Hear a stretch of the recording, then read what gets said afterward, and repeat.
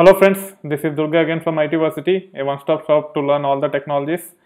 At this time we are talking about setting up virtual machines on a bare metal server provisioned from OVH.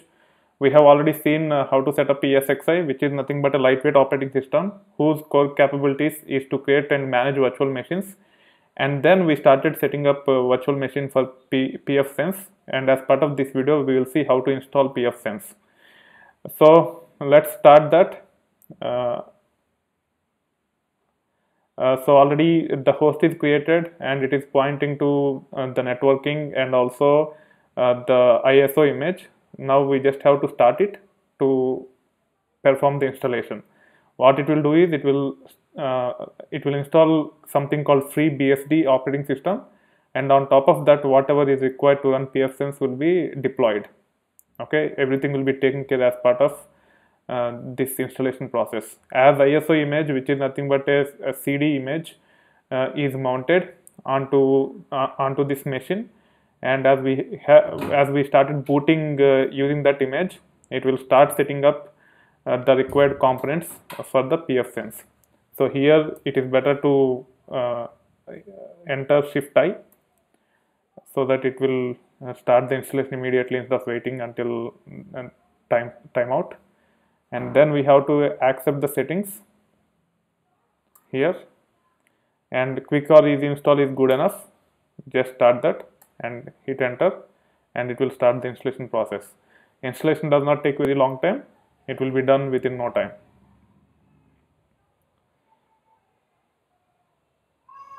Once the installation is done, we need to map the IP address of the IP address which we bought as part of last video to this virtual machine where pfSense is being deployed. Okay, we will see that. So here we can use embedded kernel, no VJ console or keyboard, and hit enter, and then installation will be done. So what we are trying to do is we got the bare metal server.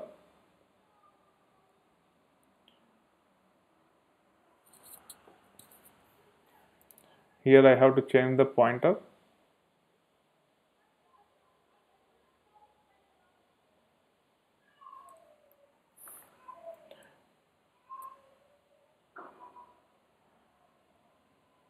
We got the bare metal server. First we have set up pfSense. Sorry, ESXi, which is nothing but a lightweight kernel or operating system to set up virtual machines, and then we started setting up pfSense. Okay, and when we actually provisioned the bare metal server, we got the IP address, and that IP address is pointing to a network switch, and is assigned through a network switch, and it is assigned to the ESXi host. So whenever we try to connect to this bare metal server, we are trying to connect to the ESXi, which is nothing but a lightweight operating system which will manage the virtual machines which will be created on top of this bare metal server. All the virtual machines are nothing but a softwares which will have virtual memory, virtual storage, and virtual CPU, and also virtual networking. Okay, now as part of setting up the pfSense, first what we have done, we have created a public network called WAN and private network called LAN. Okay, so LAN will be used for private interconnectivity between the virtual machines which will be creating as part of future videos. So we will have multiple virtual machines after setting up the pfSense, and these virtual machines can talk to each other using the pfSense, which is nothing but a virtual router.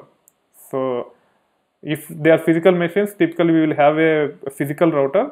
As we are talking about interconnectivity between the virtual machines which are running on the same bare metal server, there is no point of having a physical router. Instead we can use virtual router, and this virtual router has to be assigned a